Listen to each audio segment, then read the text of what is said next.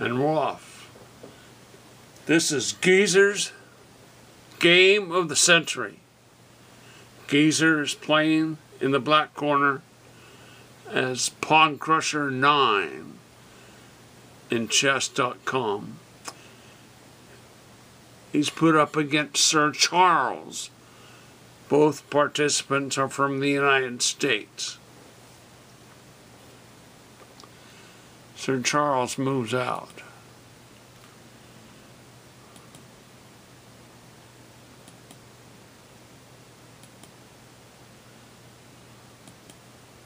Oh, there's a blocking move by Sir Charles. Pawn Crusher can't bring his knight out.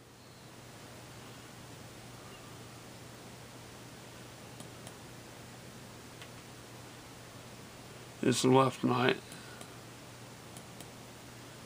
So he brings it out in an unusual position over to the left.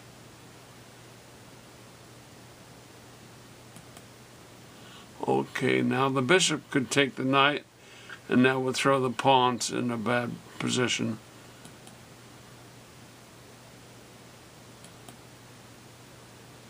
Okay, now there's two pawns guarding that pawn that's blocking the way of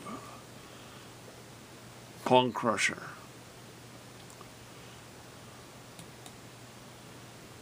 So he takes the first pawn and moves up the knight. So the white bishop doesn't take it. Okay. Bishop comes out and he blocks her. That way, if they take the knight, that would free up the rook for action.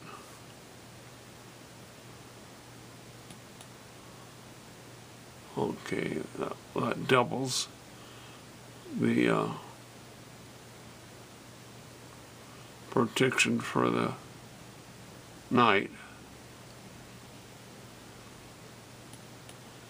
Okay, that puts two men on that pawn. So that would eliminate the pawn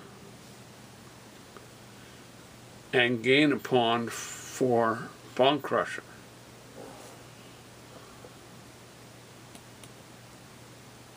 Okay, white castles.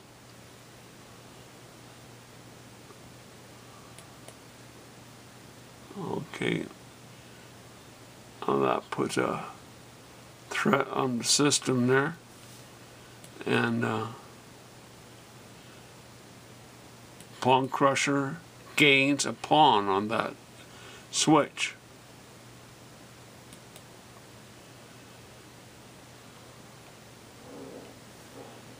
So Sir Charles moves his rook over. That enables him to move his dark bishop. Otherwise, the queen could take the pawn. So this is a very interesting move that Pawn Crusher does now. He can't just take the pawn, but needs a backup because the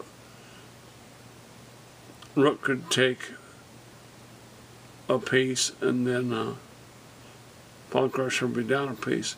But with the bishop backup, he can take the pawn with the knight, and then that would threaten the queen. Okay, there's a threat on the bishop, but Pawn Crusher ignores the threat on the bishop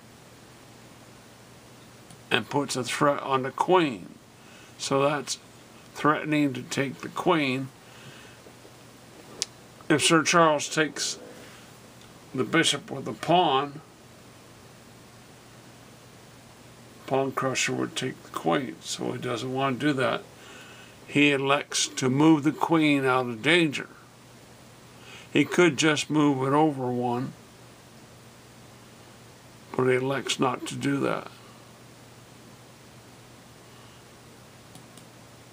And he brings the queen way out of the ball game. So this is a very interesting move here. Pawn Crusher double checks the king, so he can't block with a knight, which he would like to do. He has to move the king because of the double check. And so he has to move over in the corner. Okay, now this is a fantastic move here. Pawn Crusher puts the queen in the corner with the king, and the queen sacrifice. The king cannot take the queen because it would be in check from the bishop and the knight both. So to remove the queen, he has to use the rook. Okay. Now, all Pawn Crusher does is smother the king. And that was possibly the best game that the Pawn Crusher 9 has ever done on chess.com. Peace. Don't break the lock. Checkmate with a smothered king.